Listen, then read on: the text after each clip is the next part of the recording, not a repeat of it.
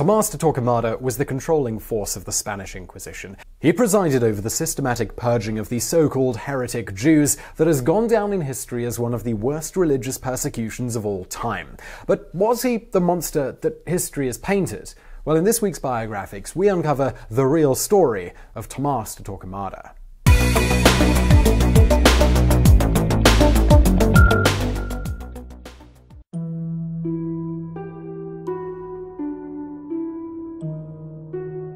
Tomas de Torquemada was born in 1420 in or around the village of Valladolid in the Kingdom of Old Castile in modern-day Spain. The Torquemadas were of Jewish heritage. However, Tomas's forebears had converted to Catholicism to become what were known as conversos or converted ones. His was a distinguished family with an uncle John who had joined the Dominican order and was making advancement in the royal palace in Rome. In 1431, John de Torquemada was made master of the palace and then, in 1439, a cardinal. With an uncle in such a high position in the Catholic Church, the path was set for young Tomas to make his own mark within the Church. From a young age, he seized the opportunity. He was a diligent student who developed a reputation as a pious and humble young man. Prior to the age of 10, he was admitted to the San Pablo Dominican monastery. For the next 2 decades, his life revolved around ecclesiastical study, prayer, confession, and church custom. At around the age of 35, he became prior of the Dominican convent at Segovia. For the next 20 years, Torquemada presided over his small parish, living the life of a humble, quiet man of God. He developed a reputation as an energetic and fearless preacher of the word and a strict disciplinarian. The fact that he was strictest on himself caused the people in his community to look at his as a fine example of piety and holiness. He refused to eat meat, he slept on a bare board, and would not wear anything other than his old habit. He was also a voracious reader and had a fascination with architecture, especially that of the church.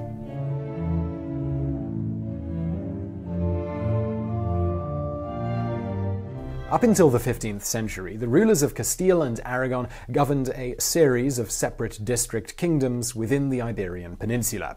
It was the marriage of Isabel of Castile to Ferdinand of Aragon in 1469 which began the gradual process of unification that would lead to the creation of modern-day Spain. It was around 1470 when Torquemada became acquainted with Princess Isabella, who was then in her young 20s. The princess was spending quite a lot of time in Segovia, and with Torquemada having established quite a reputation as a holy man of note, he was retained as her confessor. At first he declined to accept the offer, but was won over by the princess's insistence.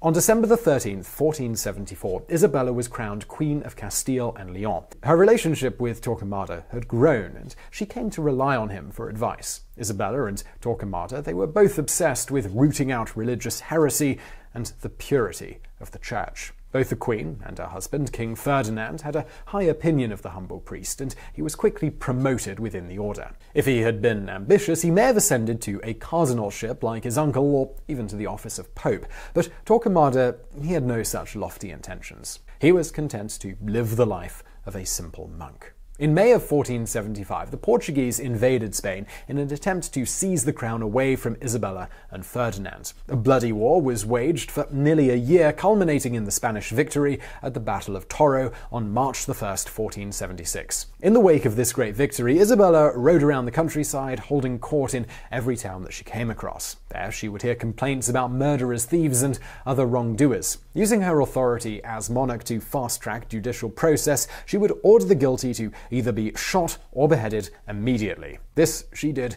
with a cold and clinical precision. At this time, Torquemada was busy with organizing the construction of a new Dominican monastery at Avila.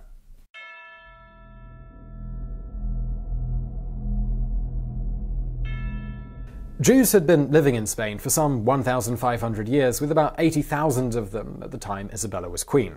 This was compared to some 6 million Christians. Unlike France and England, the Spanish had not expelled the Jews, but they had forced many of them to convert to Christianity. These were the ones who were known as conversos. Many within the realm, however, did not put any stock in the Christian sincerity of the conversos. They were believed to be false converts who practiced their own Jewish religion while professing Christianity.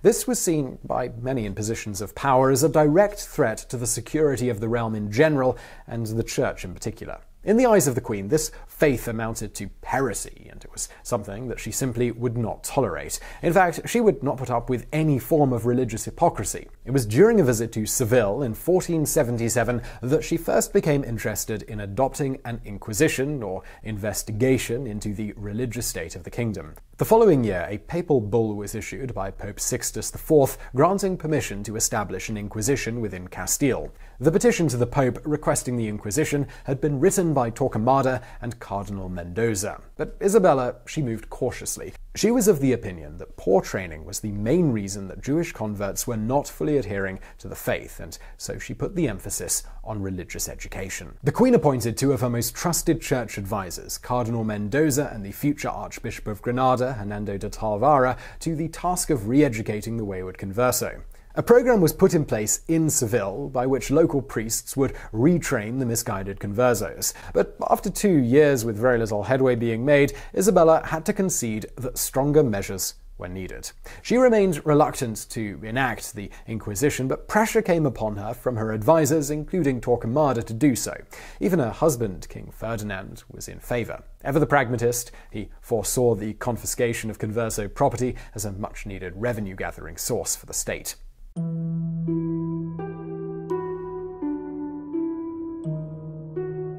Finally, and against her better judgment, Isabella issued a royal decree on September 27, 1480, establishing the Tribunal of the Holy Office of the Inquisition. The papal bull authorizing the Inquisition had given Isabella and Ferdinand the freedom to select the members who made up the Inquisition Tribunal. They chose Tomas De Torquemada, along with Cardinal Mendoza, and 2 other Dominicans, Fray Miguel Murillo and Fray Juan de San Martin. Mendoza took the position of chief judge, while Torquemada took the position of consulting expert. The other 2 members were the active inquisitors who sought out and brought heretics before the tribunal. The first area of focus for the Inquisition was the almost entirely Jewish city of Seville. The arrival of inquisitors dressed in distinctive white robes and black hoods caused panic among the converso community, with around 4,000 people fleeing Seville. Still, the inquisitors set about their work with ruthless efficiency. The first public execution took place on February 6, 1481. On that day, 6 people were burned to death, setting the stage for the horror that was to unfold over the coming months and years. From Seville, the Inquisition spread throughout the kingdom, with tribunals set up in Córdoba, Jaén, and the religious capital of Toledo. A pattern was soon established that would begin with the people of a town being prepared by having the fear of God preached to them from the pulpit. Then the inquisitors would arrive in the town, and the Edict of Grace would be read. This was a call to come forth and confess your lack of faith. Those who did so and renounced their Judaism could hope for mercy. Those who didn't would face the full wrath of the inquisitors. Those who were taken into detention would have all of their property taken away from them. This would obviously leave their family in a hopeless situation. The primary goal of the interrogators was to obtain a confession. It didn't matter if it came voluntary or if torture had to be used to extract it. Methods of torture progressed from foot roasting, in which the suspect's feet were lathered in fat and then held over a burning fire, to the Judas cradle, a device composed of a tall, thin stool with a triangular-shaped seat in which the victim was slowly impaled, and then there was the rack, in which case the victim was tied to a wooden frame and their body was stretched as the bars moved in opposite directions. Such torture would convince even the most innocent of people to confess. Still, such a coerced confession was not legally binding. It had to be afterwards confirmed by the suspect for it to hold any weight. The trial that was held would be the defendant's only opportunity to defend himself. If he was able to, he would call upon witnesses to prove his innocence or to cast doubt upon the veracity of the accuser. If found guilty, the person could be reconciled or penanced if they demonstrated contriteness. They would lose all their property and have to undergo such punishments as whipping or a term of imprisonment. Those who refused to denounce Judaism would be condemned to the flames. The Inquisition created an atmosphere of fear throughout the kingdom. One of its most chilling aspects was that it thrived on a diet of anonymous accusation. Then, when a suspect was forced to confess, he was required to produce names of others who had been co-conspirators with him. By 1483, the Inquisition had become a monster that was completely out of control. Isabella's initial goal was simply to weed out the false converts among the converso Jews, but the climate of accusation and torture had led to something far, far more sinister. With no centralized control, the various tribunals around the kingdom were operating according to their own dictates. News was constantly being received by the Pope in Rome of excesses that went beyond the powers that he had given in his papal bull. This caused tension between the Pope and Queen Isabella. In order to settle the situation, Isabella turned to her advisor, Tomas De Torquemada. It was decided that all the powers of the Inquisition would be decentralized, with Torquemada himself at the head. He had the skills and experience, it was believed, to please both the monarch and the Pope at the same time. The Pope agreed, and in October of 1483, he named Torquemada the Inquisitor General of Castile and Leon.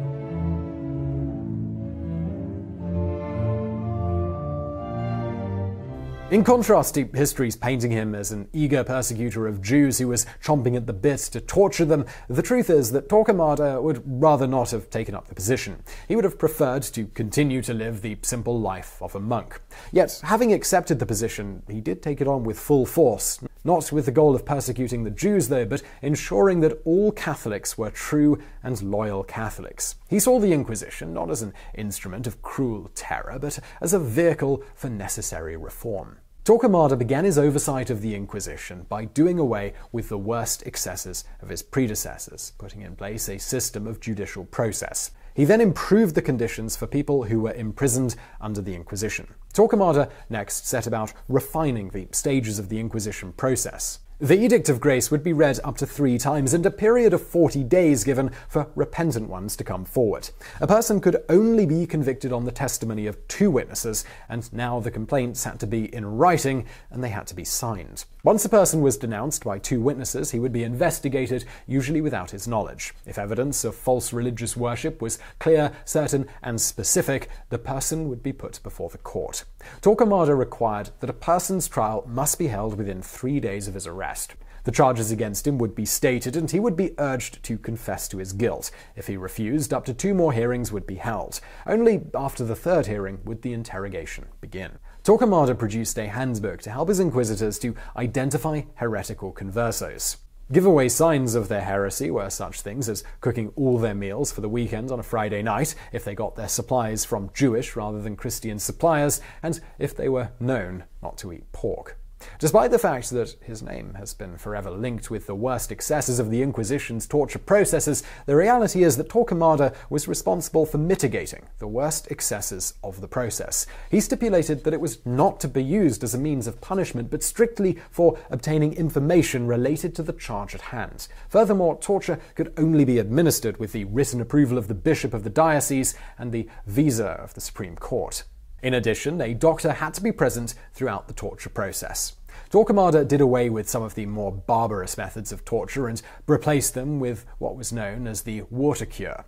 The interrogated person would be stripped naked and tied with cords upon a wooden ladder. The nostrils were stopped and his jaws were held apart by tongues. Then a piece of linen was placed over his mouth. Water was then slowly poured onto the cloth to travel down the throat. The sensation that resulted was that one was suffocating.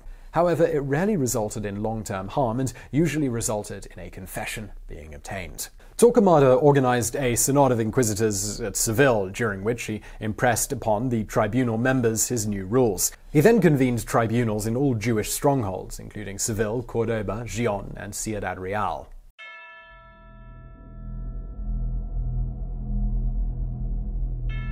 With the Inquisition now ironed out in Castile, Torquemada now set about implementing it in Aragon. This was a challenging assignment. The Jews held plenty of positions of power, and these men were naturally resistant to the Inquisition moving in. The governor of Aragon, along with most of the judges and lawyers in the state, were all conversos. They all banded together in opposition to the work of Torquemada. Still, the chief inquisitor forged ahead. He appointed 2 of his best men as inquisitors for Aragon. Leaving his men to it, he then returned to focus on carrying out the Inquisition in Castile. Meanwhile, Jewish leaders in both states were organizing an opposition to the Inquisition. A great campaign for democracy was launched. 2 monks were sent to Cordoba to beseech the queen to put an end to the Inquisition. The men offered large sums of money to the crown. However, Isabella rejected all of their efforts. Now desperate, the Jewish leaders began to speak of assassinating the inquisitors. A group of prominent Jews met together and agreed to hire a gang of cutthroats to carry out the assassinations. They began by disposing of high-ranking priests within the Inquisition. Father Peter Abuse was kneeling in prayer before the Blessed Sacrament when a gangster crept in and stabbed him in the back. The king and queen were outraged at this attack and went all out to hunt down the people who were responsible. The gang who had been employed to carry out the killings, they were rounded up and executed. Meanwhile, the death of the priest, who had immediately been raised to sainthood, led to a backlash against the Converso. Any opposition to the Inquisition in Aragon now came to an end, allowing Torquemada free rein to bring the Jews there to his true faith. In the course of his inquiries into the Jewish activities, Torquemada uncovered a plot by Converso leaders in Toledo to seize control of the city during the 1485 Corpus Christi prosecution and murder all the leading Christians. As a result, a large number of Jewish leaders were put to death.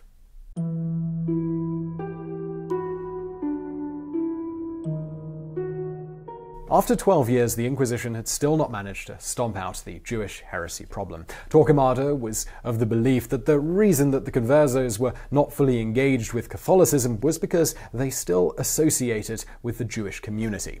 Only by putting an end to this association would the problem be solved. Consequently, he began putting pressure on the king and queen to issue an edict expelling all Jews from Spain. Then, in 1490, 5 Jews and 6 Conversos were accused of crucifying and murdering a Christian child in the village of LaGuardia. The accusation, it was probably false, but it led to an unprecedented anti-Semitic backlash. Finally, in March of 1492, Isabella and Ferdinand signed their names to a document which ordered that all Jews who had not converted to Christianity were to leave the kingdom by August 2nd, 1492. Around 160,000 people managed to get out before the deadline. Most of them sold their possessions for a pittance and were forced to travel as far as Africa, the Balkans, and Rome before finally finding a place to settle. Many of them, unable to find a place where they would be accepted, straggled back to Spain to be baptized as Catholics. Others reportedly paid exorbitant prices for passage on ships only to be killed at sea and thrown overboard. The number of Jews who remained in Spain as conversos was far greater than those who had left, and despite the worst efforts of the Inquisition, they remained Jewish believers at heart. However, these conversos now had no Jewish cultural support to back them up. They were completely on their own. Synagogues throughout the land were taken over and claimed for the Catholic Church. By now, Torquemada was at the height of his power. He had unfettered control over the Inquisition and was a key player in the royal household. The combination of the Inquisition and the Jewish expulsion had ensured that Catholicism would remain untainted.